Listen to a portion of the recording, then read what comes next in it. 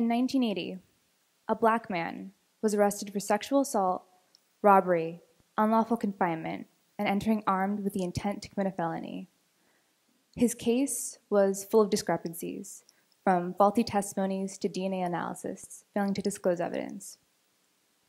Despite his DNA not matching that of the crime scene, he was still convicted to 80 years in jail.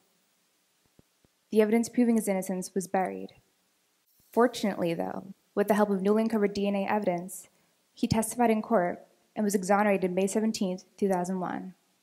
By then, he had served 17 years. That's 17 years lost. I know in comparison to his actual conviction, 17 years doesn't seem like a lot, but allow me to put it into perspective. 17 years, that's 6,181 days. 17 years is 148,344 hours. 17 years is 8,900,640 minutes. 17 years is 531,038,400 seconds, all for a crime he did not commit. Imagine yourself in his position for a fraction of that time. Your friends, your family, a whole life you've built up, and it all being taken away. I'm sure that's a scary thought for a lot of you, and it should be. But for me and my family, it became a very real reality, because that man was my great-uncle. My great-uncle was sentenced to 80 years in jail because the systems put in place failed him. Stories like his are just one example of misconduct in the justice system, just as global warming, ocean pollution, and even poverty are examples of misconduct in the world and society. And for those of you who don't know what I mean, in the last 50 years, our CO2 production has increased by a quarter. The trash beaches in the Philippines are giving about 1 million tons of trash alone into the ocean. Glaciers in Greenland and the Arctic are melting, and sea levels are rising. Each and every one of you, myself included, may have wondered how we might fare against similar odds with respect to what ails our planet. Well, in my great-uncle's case, it was the Innocence Project, an organization aimed at freeing those wrongly convicted through DNA research and legal reform. It was this group of dedicated, passionate individuals who supported him through his journey to freedom, helping him obtain the evidence necessary to acquit him of this terrible crime. It was also the great work of this organization that led me to believe that activism is the key to our problems. But not just activism, specifically grassroots activism.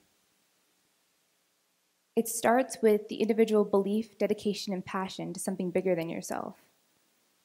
It's an unstoppable determination to right a wrong and affect change in the world around you. But like all things, it starts with one: you.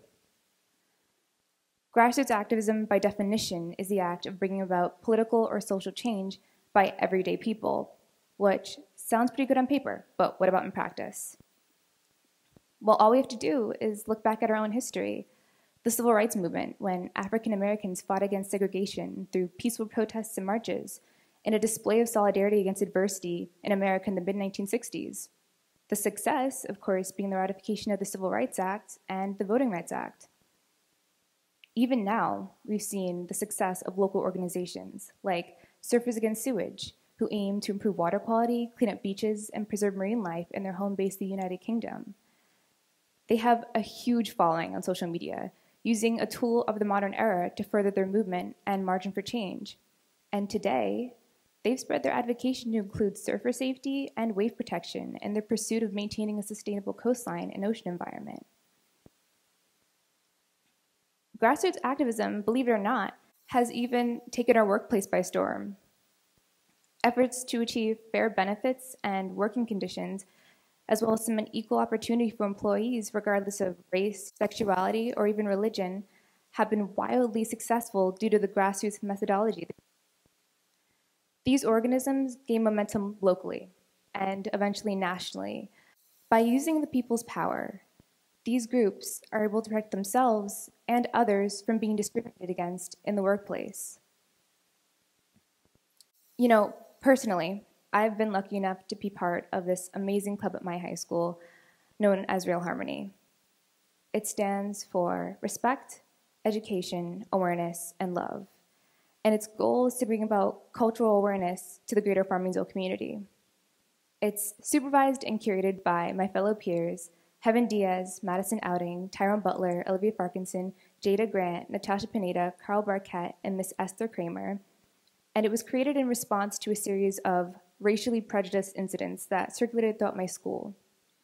Instead of ignoring it, these students saw a need for action and created a club that combats that negativity through love, acceptance, and understanding. And even though R.E.A.L Harmony is a fairly new club, I've already seen its impact on the community. This year, they put on a cultural showcase in which students could share parts of their culture through singing, dancing, and even fashion. It was a really awesome performance, and it wasn't just a show of cultural celebration, but cultural education too.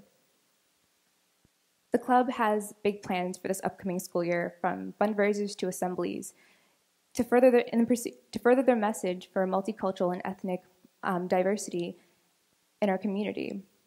And the most amazing thing is that people are listening to that message. You see, through local advocacy, R.E.A.L Harmony has been able to spread both knowledge and respect of the different cultures that make up Farmingdale, ensuring that students and the community alike are represented. And that's the thing about grassroots activism. It's notoriously effective. It allows the individual to see an opportunity for change and make an active and physical step towards it. It's the realization of the power of the individual and what happens when we use that power, that voice, towards a greater purpose. You know, with all that faces us as a society, the only way to conquer these mounting issues is together. I'm again brought back to my great uncle. Although he received his freedom, his life was never the same. His stories become a reminder to me that although we all hope to have that ideal happy ending, whether it's gaining freedom or fixing the world, sometimes that just doesn't manifest into reality. Maybe we don't fix the world. Maybe we survive. But we won't get to that point at all unless we take the first steps together. And we do that through grassroots activism, a local option built from the communities and the ideas of each and every one of you coming together for a purpose greater than yourselves. But, like I said before, creating change, it starts with one. Is it going to be you? Thank you.